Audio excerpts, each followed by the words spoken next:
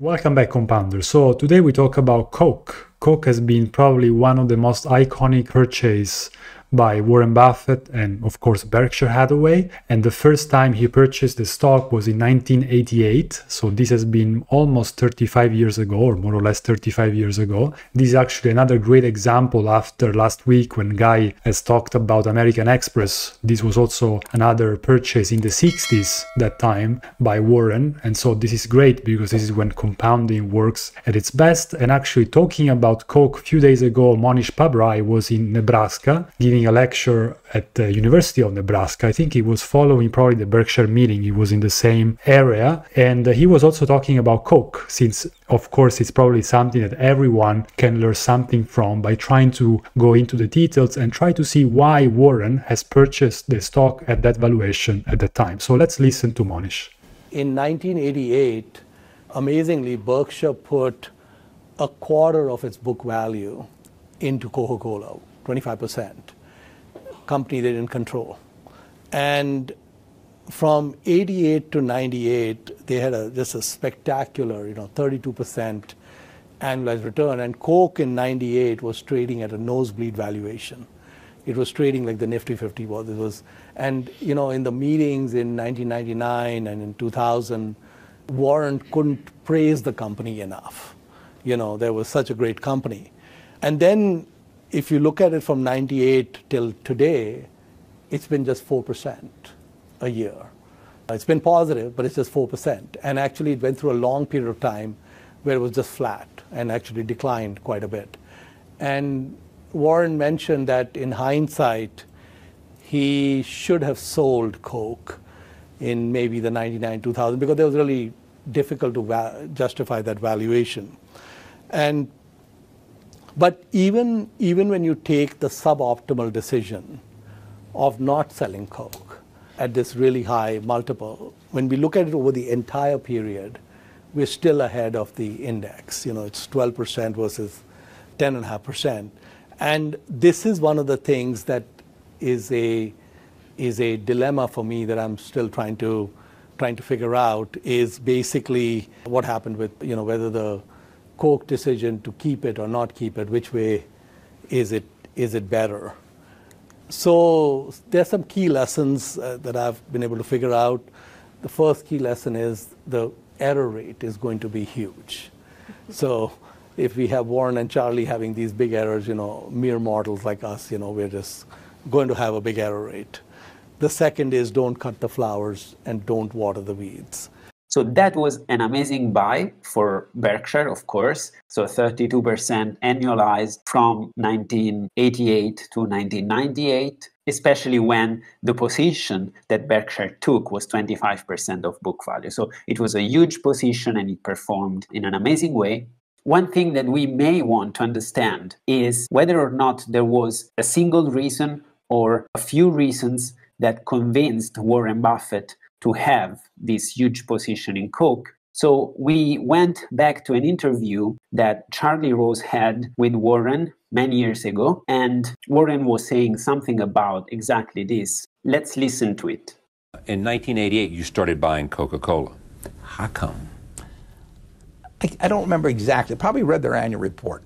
I probably read the 1987 annual report, and I've watched it some, but there just comes a point. There's a tipping point, in terms of knowledge you've accumulated over a period of time, price changes in the stock, which had gone down some. They were heavy repurchasers of their own stock. Roberto and Don were doing a terrific job. Nothing bad was going to happen to Coca-Cola, so I started buying. Most of it in that period from the middle of 88 to early 89, but then a little further on. But we put overall about $1 billion into it, and it's probably worth about $8 billion now. So Warren was saying that there are several reasons, and essentially at some point he understood that it was a good opportunity. He mentions specifically that nothing bad would have happened to Coke. So there was this conviction that the brand and the history of Coke were a very wide moat for the investment and for Coke itself. And also he mentions that they were buying back a lot of shares during that time. Eventually, he bought about $1 billion worth of stock in just a few months. And he mentions that the investment was worth 8 billions at the time of the interview, which was 2006. We can go on Stratosphere and look at the financial statements of Coke back from 1985 and see how they looked like back then and what were the changes that occurred in the following decades. Yeah, and also here on Stratosphere, we can see, of course, the price chart from the beginning. So here, actually, we can go all the way back from 1962. And we can see that from the 80s, basically, is when the price started to, in a way, skyrocket. And I was actually reading these days The Warren Buffett Way. This is actually a very nice book for those who are interested in learning more about how Warren sees the market and thinks about investing. And of course, there's a lot about Coca-Cola. And I remember that in the 80s, it was when the CEO Roberto Goizueta, that was CEO from the 1980, he started to kind of change a little bit what was happening in the company. And his main idea was to basically increase the ROE and the margins. And we will see actually when Guy is going to walk us through all these different numbers that basically from 1985, 1986, all these metrics started to go up, and then the company has performed the way we know. And if you're interested, of course, you can take the book and read it. I think it's a very, very nice book. But what you will see about Coca-Cola was that the CEO in the 80s basically focused on the brand of Coke, deciding to focus on what Coke was best at. So basically selling the soda and really expanding in the US and in Europe, as it happened in the 80s, in the 90s, and even after, without really spending time and money on other businesses that the previous CEOs had started and were not so profitable. One interesting fact is that Warren started to buy after the 87 crash. So if we look at the chart from the 80s to today, of course, the 87 crash seems to be a little blip. But if we reduce the time interval to an interval between, let's say, 85 and 89, then we can see that the crash was actually quite big and the stock remained at a relatively lower price compared to the all-time high of 1987 for quite a while, for at least 1 year and a half of 2 years. So we can see that the peak was achieved in August 87, and in 88, for many, many months, the stock price was 25 or 30% below that peak. So Warren was buying during that time, and he was buying a lot of the volume of the stock. This is the first thing that, so he was buying something that went down 25, 30% and remained there for quite some time. The second thing that we can see is that the revenue of Coke were going up, but they were not super stable. It was still a little bit bumpy. So this is something just to remember, that even if the revenue went up, of course, over a long period of time, it was not super smooth sailing. So we can see that, for example, in 87, they were below 86, and even in 88, they were below 86. Then, of course, it started growing again. But in 88, when Warren was buying, he was buying into a company that was performing a little bit worse than the previous years. So this is yet another factor to take into account, just to try to understand what was the environment back then. We can see, of course, that the margins started increasing. So in 85, the gross margin was 51%, and then it steadily increased. This, of course, is a huge tailwind for profits. So the strategy of the leadership team was really working in this case. This was not only just a matter of gross margins. We can say that also the operating income was increasing. Also, the net income was increasing, so everything was going in the right direction. One thing is that it doesn't seem to me that Coke was an extremely cheap stock at that time. So if we go to free cash flow, we can see that in 89, 90, the free cash flow was around $600 or $700 million. If we only look at the free cash flow, then we would be inclined to think that the stock was not so cheap. For example, if we take $700 million as the owner's earnings to be capitalized, since at that time the federal funds rates were about 7 or 8%, let's capitalize them, let's say at 7%. So we would get 700 million divided by 7%, we will get about $10 billion. And we know that at that time, actually, the debt of the company was not very high. So we can just use that as an approximation of the fair value. So 10 billions. But at that time, the market cap was about 14 billions. So of course, there was some growth that was baked into the price. Not so much, but it was not a screaming cheap company. But we can also look at another metric that probably is the preferred metric for Warren Buffett, which is to count only the maintenance capex in the formula to get from operating cash flow to something that is similar to free cash flow. So we don't count the growth component of capex. If we do that, we can go on operating activities. And we see that in 89, for example, the net cash provided by operating activities was 1.1 billion, and the depreciation and amortization, which is a proxy for maintenance capex, was about 183 million. So the operating cash flow minus this approximation for maintenance capex was about 1 billion. And the same in 90, right? In 1990.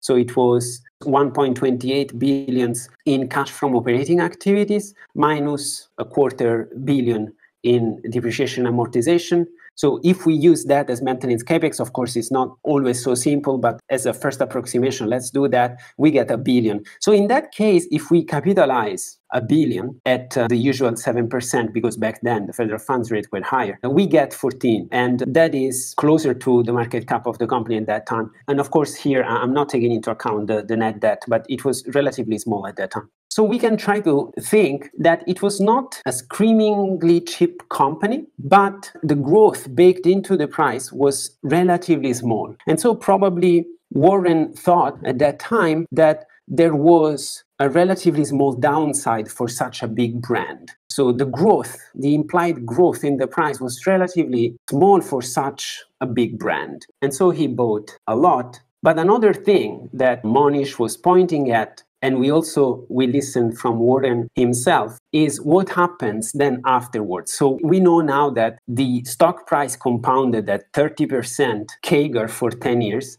But if we look at the valuation ratios, so we go to ratios, valuation, we see that most multiples were increasing. So, for example, the price to earnings was about 15 in 85, 86, 87, 88. And then it started to grow, and it was 22 in 1990, 32, 33 in 91, 92. And it was even higher at the peak of this frenzy or bubble in the late 90s. And this was not just the price to earnings, right? We know that the earnings are an accounting measure, so it's not the only thing that we should look at. But look at the price to sales. It went from 1.3, 1.6 in the mid-80s to 7, 8 in the late 90s. The same for price to operating cash flow. It was 18 in 1989, and it became 48 in 1998. Most multiples were expanding. So this means that, of course, the company was doing exceptional things. The margins were expanding. We could look at the return on total capital, the return on equity. Everything was growing a lot, but the price grew even faster. So at some point, it would have made sense to sell. So Mohnish points out that in the late 90s, it would have made sense to sell. Of course, in hindsight, everything is clear, but we can see here that if we lived through those years, we could have seen this multiple expansion. And this just means that part of the future returns were anticipated. And so overall, then the stock performed well, actually better than the S&P 500 from the late 80s to today. So why didn't Warren sell? And Charlie Rose was asking exactly this question. So we can hear from Warren Buffett himself. You have said, though, that during the bubble, it got overpriced. There were some Very things that you might have sold, sure, and would have been wise to have sold them at that time. If I was running the partnership like I did back in the 60s, I definitely should have sold those stocks. I mean, stocks went crazy. But you do not today look back and say, I should have sold Coca-Cola when the bubble was there, because it wasn't me. I mean, I wouldn't,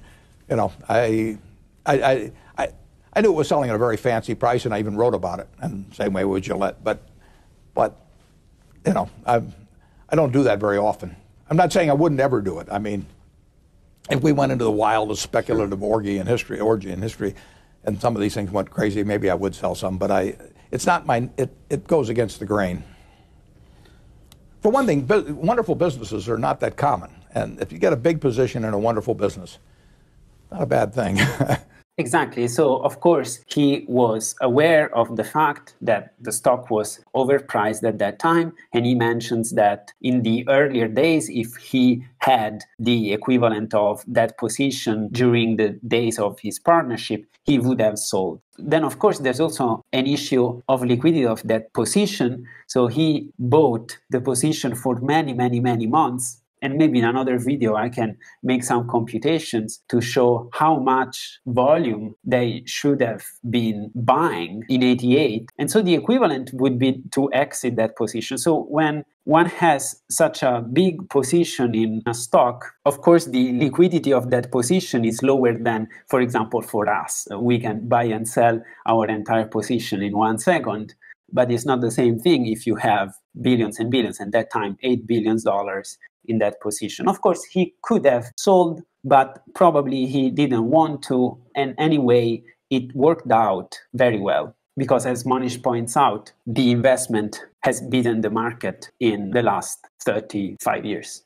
Great, thanks. And I guess this concludes the video for today. As always, if you want to check out the description down below, you can see, for example, how to become a member of our Patreon community, or if you are interested in using Stratosphere and using some of their paid plans, you can use our promo code in the description down below to get a discount. And then we're going to see you on Friday. Before that, if you like the video, please give us a like and consider subscribing to the channel, and see you soon. Bye bye.